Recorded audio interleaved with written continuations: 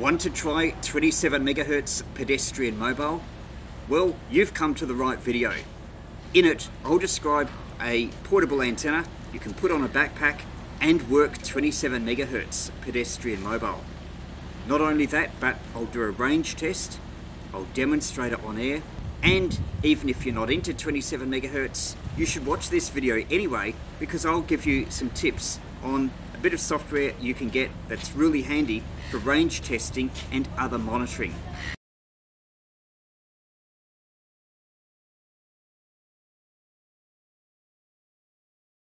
Basically, my RAID 10 DX, it's a vertical wire, about 5.8 meters. It's just supported on this fishing pole in a backpack, and in another bag, which I have the battery and transceiver, is over the shoulder. So I'm carrying that with this one on my back. And with that, I can go pedestrian mobile. Then when I'm finished, I can put the smaller bag inside the larger bag and off I go. The 5.8 meter long wire is a bit over half a wavelength, but a bit under 5/8 of a wavelength. Its length means that it's high impedance. That means that it needs an L-match antenna coupler. This is the one that I'm using from the RAID 10 DX. It's very simple, just two parts, a variable capacitor and a 1 microhenry inductor. It's an L-match, which I'll show you the circuit in a moment. If you're only interested in 27-28 megahertz, you don't need as much capacitance as I've used here. In fact, a lower amount of capacitance will make tuning and adjustment slightly easier. Having a look at the diagram for the antenna coupling unit, 1 microhenry inductor, actually looks like a fat resistor. There it is, brown, black and gold. Variable capacitor, I've written here 10 to 60 picofarad. It can be a transistor radio type, that would be okay with 4 watts. Important thing is the trimmers on the back are set to minimum capacitance, that is the least overlap. That's important because when you're adjusting this, you'll find that the right setting will be near the minimum capacitance end. I've written 60 picofarad there. This one's actually higher value because I've got two halves connected in parallel. That's because this antenna, the RAID 10 DX, I use for other frequencies as well. If you're just interested in 27 megahertz, then use a low value section. These often have one section for 160 picofarad, one for say 60 picofarad. Use that section only, and I suggest not connecting the two sections in parallel because you want the minimum possible minimum capacitance, as that's where your tuning range will be. And the antenna, 5.8 meters of wire as a vertical. As I mentioned before, any insulated wire would be okay, provided it's not too heavy to collapse the mast. And 5.8 meters, it's probably okay if it's 10 or 20 centimeters shorter or longer. Main thing is it's slightly longer than half a wavelength. That gives it a high impedance that this L-match coupler can comfortably match, and you're a bit less dependent on earth. So I didn't use any earth radial or anything like that. If you don't have a suitable variable capacitor, I'd suggest a length of coax, because coax cable has capacitance, approximately 1 picofarad per centimetre.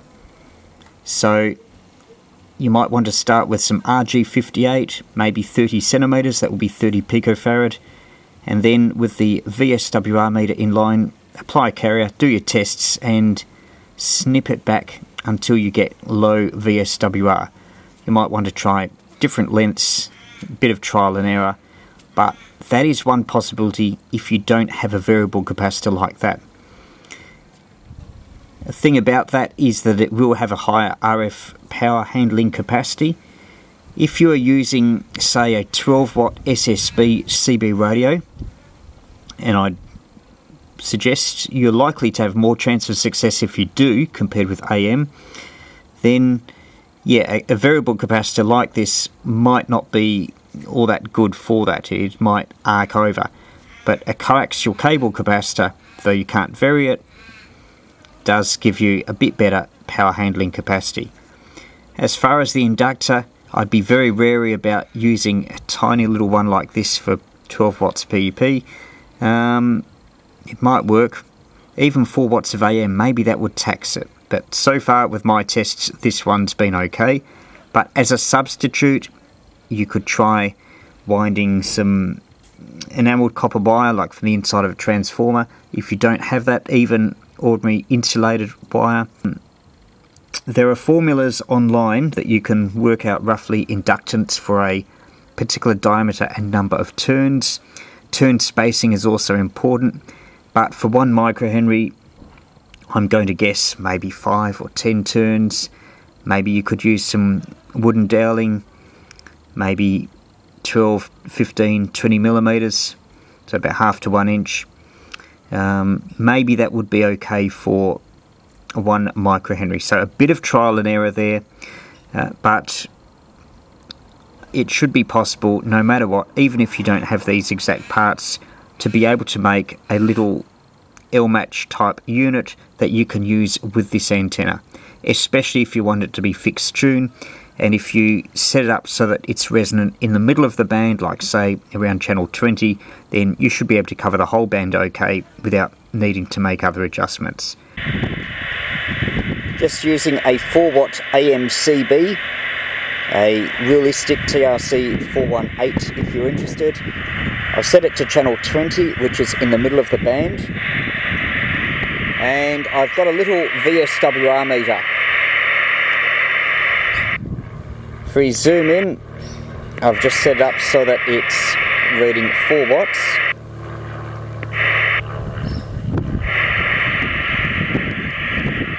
And adjust the antenna coupler. First of all, adjust it for maximum noise. This will be quite near the lower capacitance end of the rotation, which with this variable capacitor is almost fully clockwise. Now apply carrier. Now looking at the VSWR,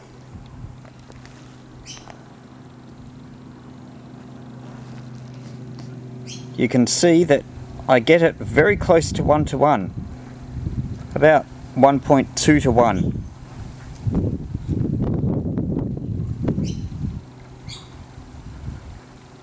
It does move around a little bit, but pretty satisfactory. So I can leave it there and get on air and be reasonably confident that it's okay. The variation you see is because of the wind blowing the wire around. All this means is that I can go pedestrian mobile. I don't really need to take the VSWR meter with me. I can just set it up, have this very close to fully clockwise, and be reasonably confident that the VSWR will be fine. This is the top, just got a piece of flexible plastic with the top end of the wire tied to it. I don't need any clip, just the tension of that is a firm enough fit. And then inside I have a chopping board and pipe that holds the fishing pole. It's about a 5.5 metre fishing pole, and that is what forms the antenna's mast. By the way, if you want to do pedestrian mobile with a CB, as the antenna sockets are on the back, make sure you get one of these elbow joiners. That will make life much easier. To that is attached a short length of RG58 coax, which goes to the antenna coupler. A problem with 27 MHz AM, unlike SSB, is that almost no one locally uses it. So, if I'm going to do a test with this antenna, I'll have to set up my own receiving setup and recording system. Luckily I've got another 27 meg AM radio, so I'm fine with the equipment. But as for the recording, I need some form of voice activated recording program.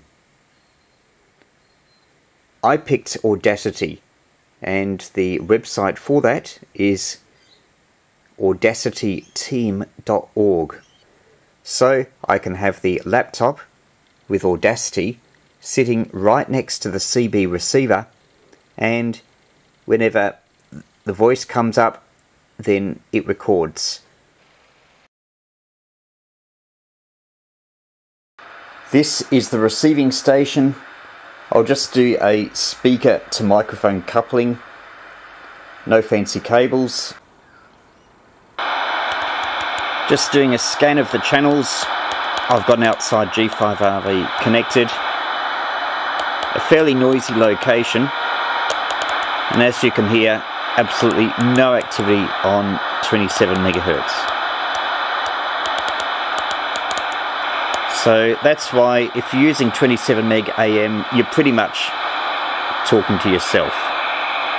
But that's fine for the test that we're going to do today. This is the first test from home. So yeah, it's working. How does this work in practice? To find out, I'll do a range test. CB battery antenna coupler in here. Antenna supported in the backpack here.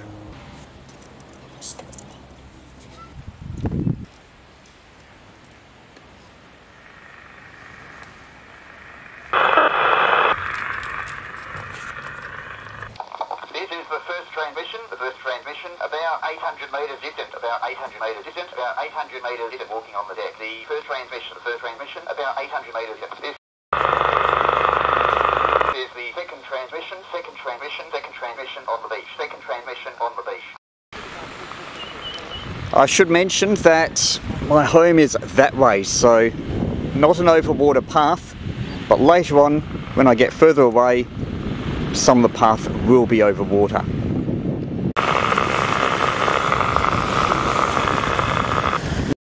Now I'm walking in the water, so there's water underneath me. Note that I'm just using the wire end fed. I don't have anything around my ankle. I'm just relying on the CB battery and wires to be the counterpoise, which I'm hoping is okay because I'm using a halfway vertical antenna, more or less. Anyway, that was transmission number 3, standing in the water. This is test number 4, standing on the end of a pier, test number 4. Test number 5, 1 kilometre, 1 kilometre, test number 5. Test number 6, 1.2 kilometres, pedestrian mobile, standing in the water, 1.2 kilometres. Test number 6A, just out of the water, just on sand. This is test 6A, about 1.2 kilometres still, on the sand. This is test 6B at the end of resin 3, about 1.2 kilometres. This is test number 7, 1.4 kilometres, just walking along the sand, test number 7, 1.4 kilometres. Test number 8, 1.6 kilometres, 1.6 kilometres, test number 8, 1.6 kilometres, test number 8. We'll just walk onto the sand before it's in the water. This is test, we'll call this test number 8A on dry sand, test number 8A, about 1.6 kilometres. Test number 8A, about 1.6 kilometres. Test number 8B, test number 8B, off the sand and walking inland. Test number 8B, off the sand, walking inland. I've got a couple of carry bites that were nearly ready. But yeah, all my stuff's only just come on up there, Jeff. Two big plants of gross listeners. I've counted them before. The bottom's being shafted by every brick and everyone's taking everything set you've got off you, whether it's a bill or whatever. On the smaller ones that are starting to grow in another pot. In the car it just seems to work great. Yeah, good in the car, yep. On the tomato, and I won't land on it because I don't like it. This is test number 9. Test number 9, 5 kilometres. Test number 9, 5 kilometres. Still on land. Still on land. Test number 9, 5 kilometres distant. On the pier, but still sand below. But still sand below. 9C, test not just here. Walking along the pier. Now there's water straight underneath me. And I'd imagine the signal will get better as we go further out. This is test 9C, I think it is. About 5 kilometres distant. As I go further out, more of the signal path will be over water. And the obstruction from the land there will be less significant. We're walking pretty close to the end of the pier. Pretty close to the end of the pier, so I'd imagine the signal would be getting better. 1, 2, 3, 4. Almost at the end of the pier, almost at the end of the pier. So I'd imagine the signal will be getting better. And this is about 5 kilometres. 5 kilometres of AM on 27 megahertz. I know it's not a very big distance, but with this setup, I'm pretty confident that especially if you've got a good path over water, you'd be getting much longer distances. Like this path is mainly over land, but if you were talking to people around the bay, for example, you might get 10, 15, 20, even maybe 30 or 40 kilometres.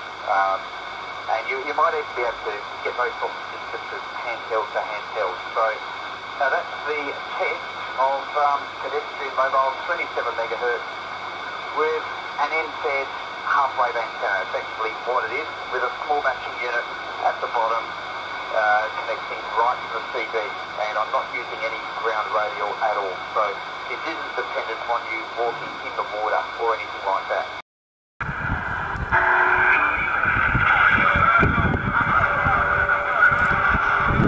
Test number 9D at the end of the pier, 9D, end of the pier, 9D.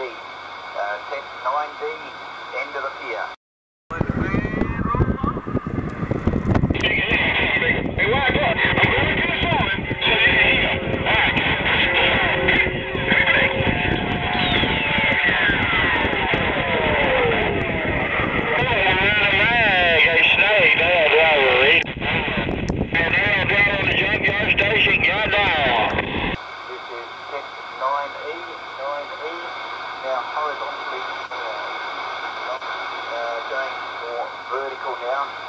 Vertical now.